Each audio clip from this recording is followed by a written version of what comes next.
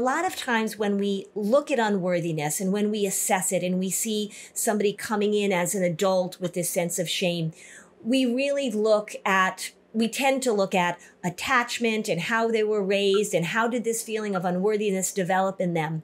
And I think it's really important to recognize that there are anxious people. There are people who are perfectionistic. There are people that have this unbelievably high standard for themselves, that nothing they do is good enough, that come from very connected, attached families. And I think that that's an important thing to pay attention to.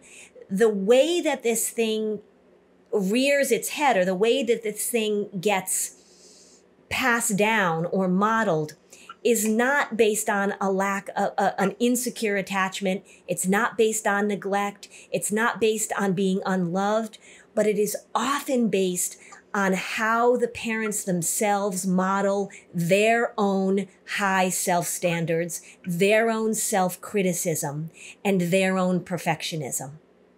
So in this particular family, it is an incredibly loving, connected family. I've known them for a while.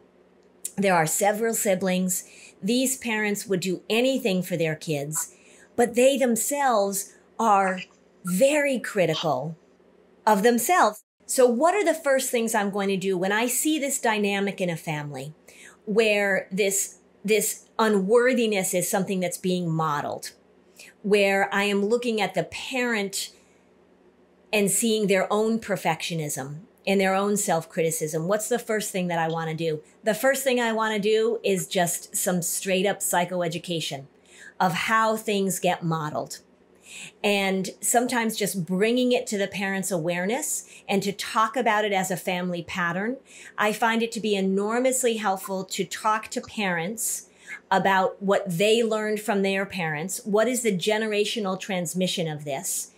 The reason that it's so helpful to do that right from the beginning is because it takes away the blame that they might feel. It helps with their own shame. If these are parents who are really self-critical, and as soon as you come at it and say, look, your kid is struggling, of course they're going to put it on themselves. But we really want to look at this as a generational pattern.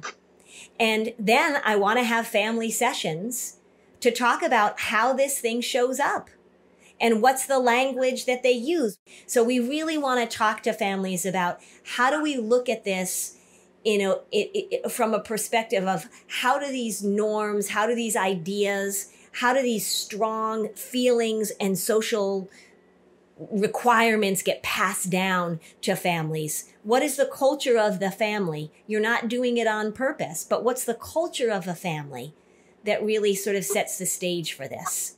One of the examples from a family I can remember is that the daughter was really struggling with body image, felt incredibly insecure about her body, was struggling with that. And the mom came in, and truly the mom said, I make sure that she feels good about her body. I give her the message all the time that she has a lovely body, that this is the body that she's in. And then the mom said in front of the daughter, the reason I want to make sure that I do that is because I struggle so with my body issues, right? And I thought, oh, okay. And then in talking to the mom is horribly critical about her own body. The mom was always beating herself up, looking in the mirror, going on diets.